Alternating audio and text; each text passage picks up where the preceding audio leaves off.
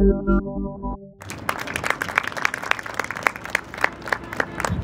evening. My name is Dr. Bhavya Gokani. I'm an anterior segment surgeon with ASD Eye Care Hospitals.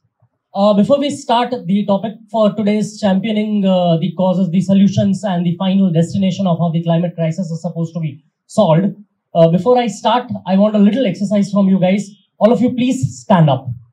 Just help me out with this. Please stand up. Get up. Yeah. Now, everybody to my left, please sit down. Everybody to my left, please sit down. You guys are almost 50% of the crowd which is supposed to be here.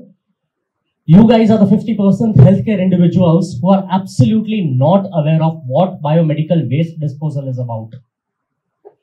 You guys are medical healthcare professionals who are absolutely not aware, and this is not a made-up statistic. 50% of people who pass out are not aware of how to dispose of the wastes correctly. Ma'am is here in the audience. She would absolutely support that notion. The first two rows standing here, you guys please sit down. The first two rows only. Yeah. You guys are the 25% individuals who are from the healthcare setup. They're aware of what BMW is about, but they don't comply with it. Now the third row and the first two seats, sit down. The third row and the first two seats, you can sit down. You can sit down as well.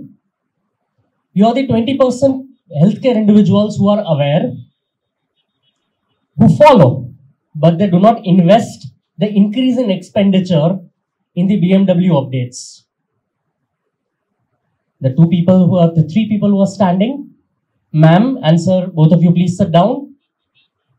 Both of you are the 4% who are BMW aware, who update themselves in the expenditure, but are not aware of carbon friendliness. Only 1% of the population sitting here, that is sir, is aware of the complete protocol that you follow in healthcare management. So here we are. Good evening. And the talk today is Green Hospital Initiative. An initiative which complies with making these hospitals in such a way that they are friendly to the developments or the updates that are coming in according to the environmental damage or the carbon friendly statuses that are pertaining to the other fields. Like you have cars which get updated every year. You have the engines that get updated in the same way WHO, World Health Organization, has set up a proper directive, has set up a proper procedure that you undergo to make your hospital emission friendly, to make your hospital carbon friendly. I'll try to throw some light into that of what this Green Hospital Initiative is all about. Healthcare professionals sitting here, for those who are not in the healthcare, just imagine that there's a battlefield out there in the operation theater. There's a war which is waged every day. There's an open syringe which probably is contaminated by somebody who is HIV positive, by somebody who is probably HbSAg positive. There is a fluid which is termed as dangerous, which has been spilled. There is an emission of some sort of gas which is being used for pre-anesthetic medication, which probably is toxic and not friendly to the doctors out there. Inside your OR, inside your operating room, there is a small room which has a sterilization unit. Inside there is gamma radiation. That is a potent source of hazard. So every day, the healthcare professionals are encountering that setup in which there is a potential risk. Age-old dictums where they used to not have houses beside hospitals. They used to say it's not good to live beside a hospital. In a true sense, yes, BMW, biomedical waste disposal, waste management is a reality. And we are talking about climate crisis. 10% of emissions, 10% of entire pollution comes from the healthcare society in India. And almost 30% of cuttable, that is reducible expenditure or the reducible emission in UK comes from the healthcare. So I feel that more than a requirement, more than a proposed model, it's the need of the time. That is a green hospital initiative. An interesting thing that I came when I was reading about this initiative, a few papers that I read, a few updates from different fields. I'm an eye surgeon, I'm an ophthalmic surgeon. So a lot of our setup has something to do with microchemicals, has something to do with microsurgical equipments, has something to do with reusable plasticware, has something to do with reusable syringes, the fluids, the viscoat, all these antibiotics, the irrigating solutions. When taking care of other setups like orthopedics, general surgery, gynacs, the entire amount, the entire element is much in a larger proportion because they are macro surgeries. So when I was reading about this entire dogma, I came across a very interesting downfall of a very interesting controversial theory about how Roman civilization had a downfall. Anybody from the audience ever read about some controversy? Why did the Roman civilization have a downfall? It's something related to this particular topic. So there's a postulated hypothesis which says that the Romans had lead pipes. They were using lead pipes in day-to-day activity. They were victims of slow lead poisoning, which eventually caused dementia, which eventually caused a lot of lead poisoning cascades, and that is why the entire civilization got wiped out. I'm not here to talk about ill effects of pollution. I'm here to give solutions. So a few statistical updates that I also came across while I was reading about these updates.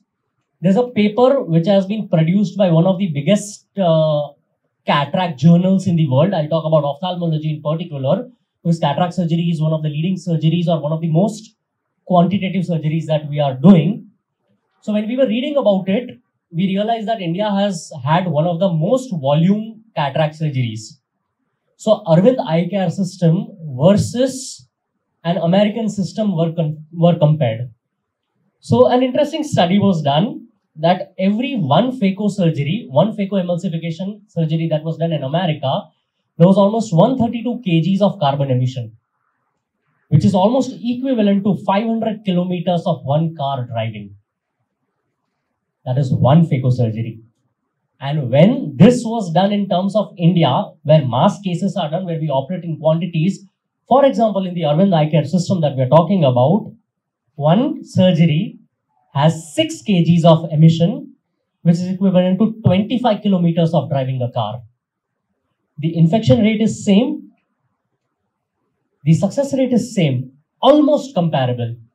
So they started studying about how reusable items or using the same surgical set for different trolleys. They compared. The same paper is pretty famous amongst us peers as well, which I'll be sharing it with you guys. When asked, or when 1300 surgeons were given this questionnaire to compare about how the statistical analysis was supposed to be done, almost 93% surgeons believed that the current OR waste is more. 78% believed that reusing the elements was better. 90% of them did believe in global warming. Out of those 90%, 45% were active about it, 45% were not active about it, and 10% were not aware of what global warming is all about. 87% people believed that these societies were necessary, and it's necessary that a pollution control board or a third party society or a board which is active in comparing or which is curating these things has to be there above them. In the American society, a few years ago, the research came out as $3 lakh worth of jackets were unnecessarily made, which were not related, which were not required, which were not at the end of the day helpful. So if you realize that these statistics are fine, what I'm trying to say is initially there was an era when all of us were crazy behind the fact that infections are spreading. We need to use, one particular set for only one surgery, etc., etc. The new era has started exploring that what if we reuse? And reuse does not mean that you are giving it an an infected, reuse does not mean that you are giving it an infected thing. It means that you are sterilizing it, you are exposing it to proper autoclaving and then reusing the same equipments. OICS task force, which is ophthalmic instruments cleaning and sterilization task force, has been set up. NGT, which is National Green Tribunal, is what regulates these greenhouse gases emissions from these hospitals and takes care of this. You visit a hospital, right from the parking to the ward to the operation theatre. A lot of these hospitals in India are already adapting these setups. Like a place where I come from as well, we have adapted. All the halogens have been replaced by LEDs. The carbon emission of papers has been, as Sir rightly said, the papers have been replaced by EMRs. The gadgets have been made electric friendly.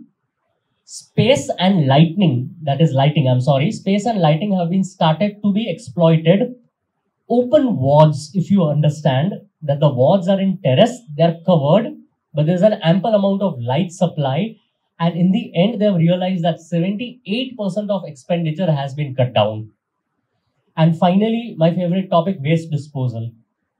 Years ago, they used to burn all the wastes. They used to go to a village site, they used to go to an outskirt of the city, they used to make a pot, and they used to burn it. And after that, with the passage of time, gamma radiators, sterilization equipments, gaseous sterilizations, they have all come up and they're getting refined. So I think this is all about the greenhouse initiative and the baby footsteps of the green hospital initiative that I'm talking about. Maybe all the hospitals could establish and could adapt to this. And that's my proposal, and it's in a baby state. Yeah, we are all adapting it. And one fine day, we would be able to grasp it and have a much cleaner and a finer and a fitter world ahead. A statutory warning for so much of statistics that I threw. There's a favorite quote about statistics that I usually quote.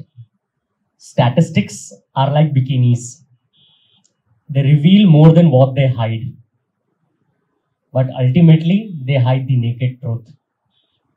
I'm not sure about how authentic these statistics are, but I see a world which is plunging in pollution.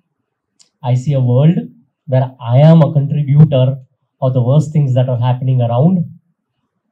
And maybe if we work on this, we leave a future which is safe for the generations to follow. Thank you so much. Signing off, Dr. Bhavya Gokani.